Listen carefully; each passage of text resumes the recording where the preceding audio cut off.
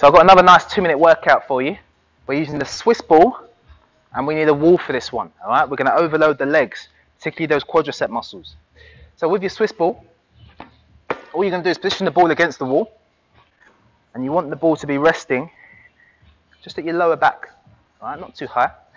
Exercise number 1 is going to be a squat with the ball on the back for 20 seconds. All right, and for the first set of squats, we're not going too deep. So we're just going just to here, just to the position where the hip is above the knee. All right, so we're not going down too low.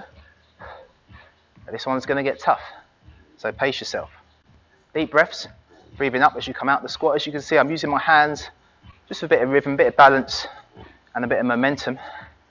Abs are tight. There it is, 20 seconds. So we're then going to go down into a sit position where the hips are parallel with the knees. As you can see, I'm in line now. I'm just holding that still. You can go hands here, whatever's good for you, as long as the arms aren't pushing off the knees. All right, so just make sure you're controlled, shoulders pinned back. You're going to sit in there for 20 seconds, and that's going to burn. Once you've done your 20, quick shake out if you need, and then we're squatting again. But this time you can see I'm going below the knee, all the way down, so those hips are below the knee, and coming up again. So we're just overloading the legs. Different parts of the leg are working, and again, it's a tough one if you do it right. So that is your first round.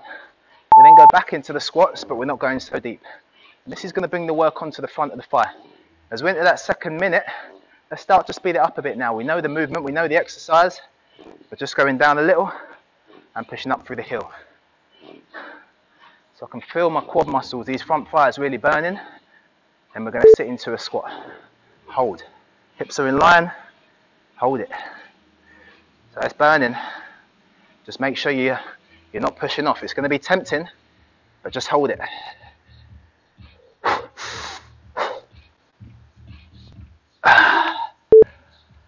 Last one. We're taking it low.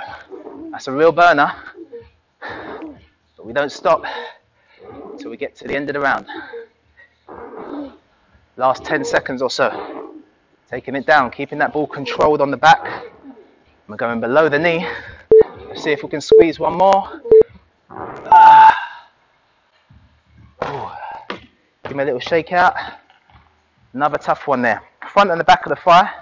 Overload for the legs, 2 minutes. All you need is a Swiss ball and a wall. Give that one a try.